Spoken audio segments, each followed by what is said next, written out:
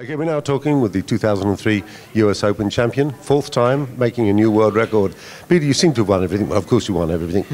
How do you motivate you? So if you've been world champion, you've been world #1 for 700 years, you've won the World Championship and the British Open.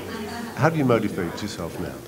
Well, I love playing squash. That's the bottom line. You still like it? I love playing squash. I don't like playing squash. I love playing squash. And in the last few events, I've played great squash, but I haven't been in good enough shape to win the event, which has been a bit frustrating because my game's improved, but I haven't actually been able to convert that to wins. So I've done a little bit more physical work, and with that, it's given me a little bit of an edge that I needed to go on and win that. But I just enjoy playing squash. I still love competing. I love playing the game. I love everything about the travelling, the tournaments. And I feel fortunate to still be playing it at my age. You still like all the travelling, because a lot of people get finally tired of that. I actually enjoy it more now, I think, because I'm more settled with it. And being in different places, I can more relax around tournaments. I think I was always very much, I went to a tournament, I sat in my hotel room, I played, and it was all very much down to winning. Whereas I think now I still want to win, obviously, but I do more things. I go and see the city, I go out and see the people, I actually do a little bit around the town. So I'm enjoying the venues a lot more than I used to, which helps.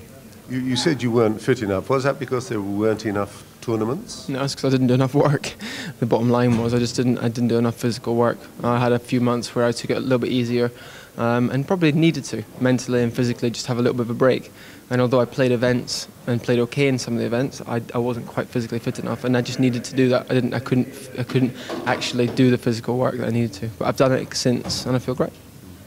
If I look back at 5 years ago, I seem to feel, I mean, correct me if I'm wrong, that it wasn't as fast and as skillful as it is now, squash. I mean, everybody is attacking now. I mean, well, you said the top 10 to 15, they're all attacking. You know, the Boswells are coming through, the Ricketts, everybody's attacking. Is that a true impression? Yeah, I think there were two people that really changed, well, two people that really changed it, but two people that actually 5 years ago were doing it, and that was Rodney Isles and Jan Khan. They were the two that really took the ball in. Like Rodney maybe sometimes too much short. Rodney Isles, I didn't really play Rodney Martin. Rodney had already finished. Rodney Isles.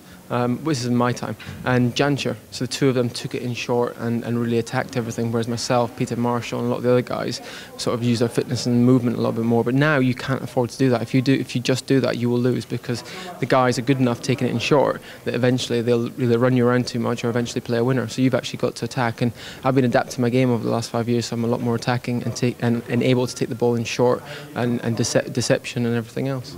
I mean, yeah, you are much more dangerous now at the front on both sides of the racket now. It must have taken a lot of work. It has, yeah. A lot of thought, a lot of time, a lot of effort. It's taken years. It's taken 2-3 years to really starting to get it implemented into my game. But that's how long it does take. And I was prepared for that. But it's great. It's great that it's happening, because what it means is then I'm really enjoying the improvement in my game as well. So it gives me the impetus to carry on training, carry on playing. Because I think if I'd still be playing like I was playing 5 years ago, I don't think I'd enjoy playing. It'd be too hard, because it was very much a physical battle. Whereas now, I'm able to finish games off, matches off, and by playing a lot more winners.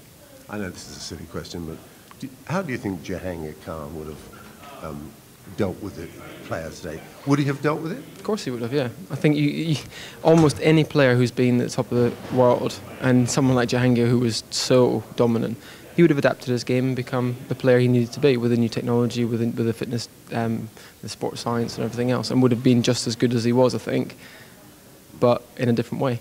Because people who are able to do that are able to do that in any time, I think.